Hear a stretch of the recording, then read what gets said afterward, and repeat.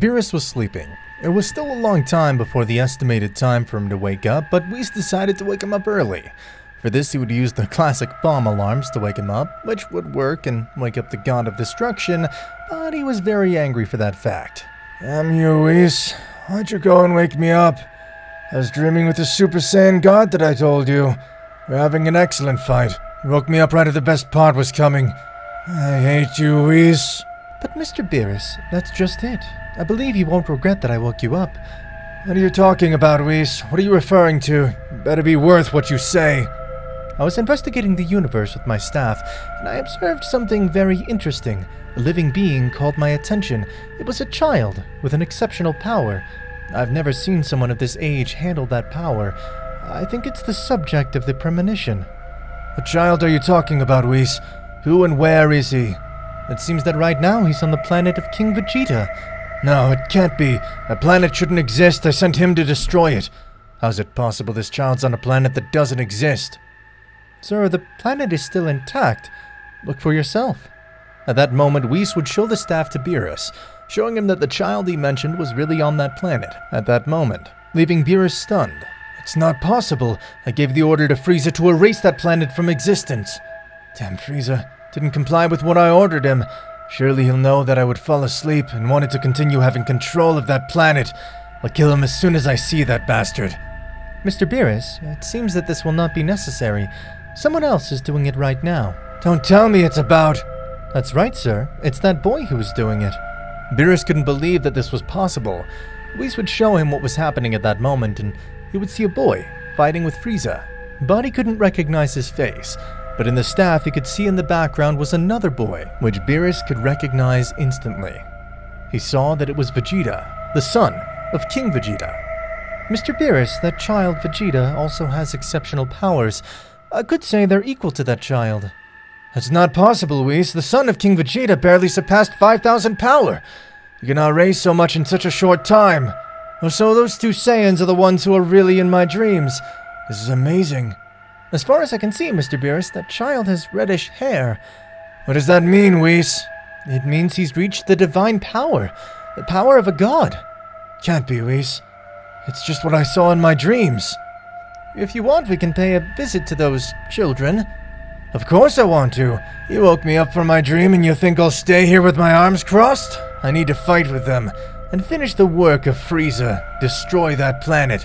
As you order, Mr. Beerus. At that moment, both would leave towards the planet Vegeta, where Goku and Vegeta were at that moment.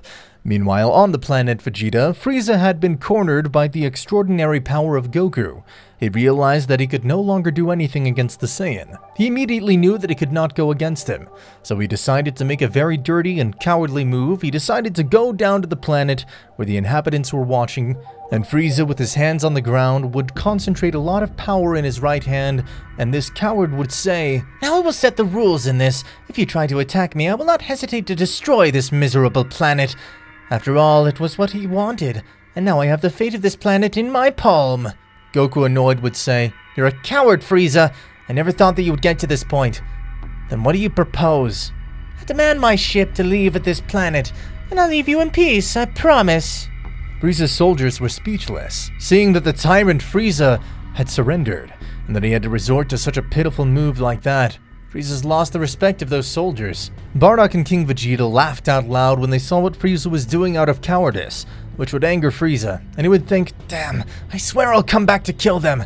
They're unhappy. Goku was between a rock and a hard place, because if he attacked Frieza again, it would mean the total destruction of his planet. And if he didn't attack him, it would mean leaving alive the guy who had enslaved and humiliated them for many years. Vegeta would pressure Goku to kill him. "I don't care what's to happen. Kill him, Kakarot. That bastard deserves it for everything he's done to us." While Bardock, even if he wanted Frieza dead, would tell his son, "Kakarot, you have to let him live. If not, everything we fought for will be in vain. Do you want to kill us all?" King Vegeta thought the same as Bardock, and in the same way he would say the same to Goku. The only one who preferred that Frieza died in spite of what would happen was Vegeta. "Damn, Kakarot, I promise that if you don't kill him, I'll do it myself." King Vegeta would say to his son, "Shut up, Vegeta. Don't you care about this planet? Do you want the Saiyan race to disappear? Don't be selfish, Vegeta. This is for the good of everyone." Vegeta would pay attention to what his father said and would try to get into a fight to attack Frieza. but King Vegeta would hit him hard in the face, making Vegeta fall to the ground. Son, I told you not to get involved. This time Vegeta had listened to his father, because in spite of being more powerful than his father, he was his father, and he had to obey him. Well, okay, Dad. You won. I'll leave him alive. Ash, do what you want. After thinking about it a lot, Goku would accept the proposal of Frieza, and would try to leave him alive. Okay, Frieza, I will not kill you, and I'll allow you to flee from this planet like a coward. At that moment, Frieza was about to get up and fly and leave his ship. But before this happened, a ray had pierced Frieza in a vital part, making him die instantly, as simple as a cockroach.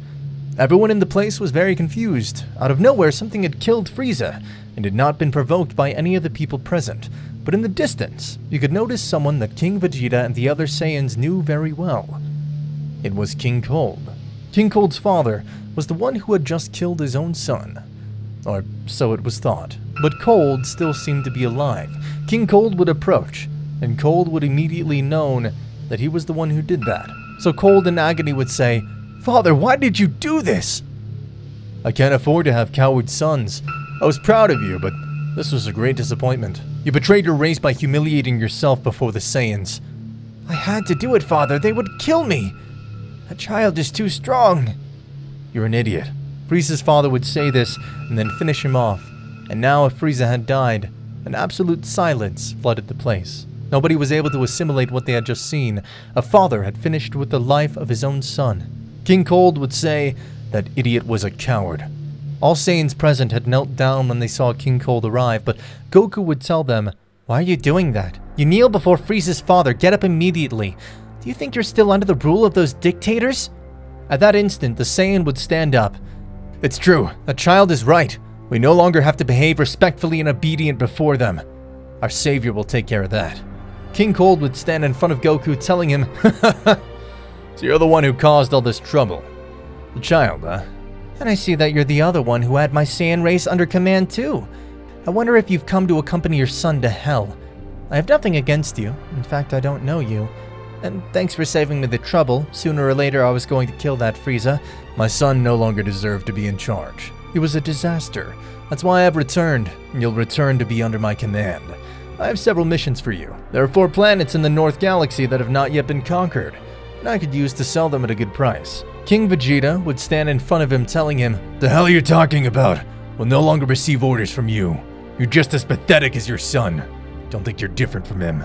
Both are disgusting. Understand that you'll no longer give us orders. Now we'll give them to you. And we order you to leave. Right now." Boy, what nonsense you say, King Vegeta. Since when did you become so talkative? Now you want to give me orders. This is serious. Be grateful that I'm giving you the opportunity to leave and take your son's corpse. King Cold would raise his hand to end the life of King Vegeta, but something had cut his arm and made his arm fall to the ground. King Vegeta knew that this had been done by Goku, but King Cold didn't know this, because he couldn't realize it due to the abysmal speed of Goku. So he would think that it was King Vegeta. But how? Can't be. With that arm, you were planning to kill me. So, now you've done it. I'm still giving you the chance to get the hell out. This can't be possible. My arm was cut off. How the hell did he do it?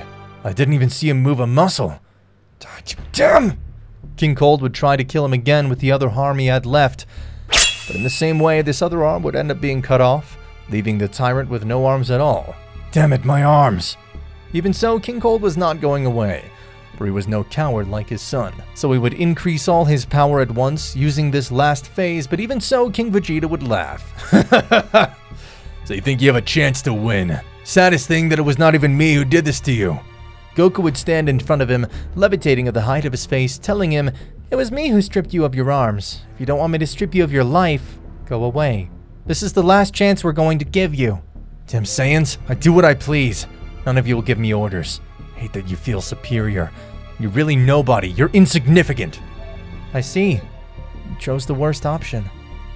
What will all the Cold race feel when they find out someone killed their king? It'd be devastating news for all of them. They'll not kill me. Now that I'm using all my power, I'll annihilate them all. And I'll also disintegrate this miserable planet.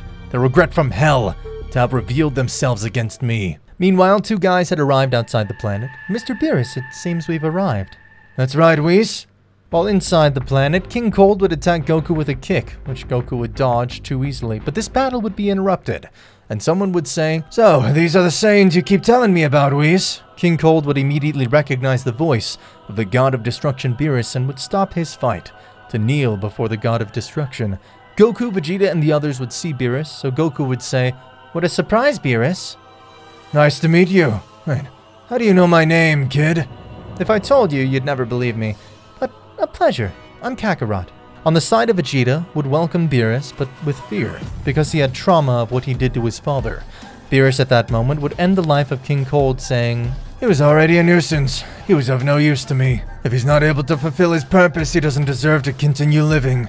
Goku would see this, realizing that it was always Beerus who was behind everything, which made him understand that it was Beerus who gave the order to Frieza to finish off the Saiyans. In that instant, the perception of Goku towards Beerus had changed completely, which he always considered a friend. Now he considers an enemy. "Mr. Beerus, so it was really you who commanded to destroy this planet.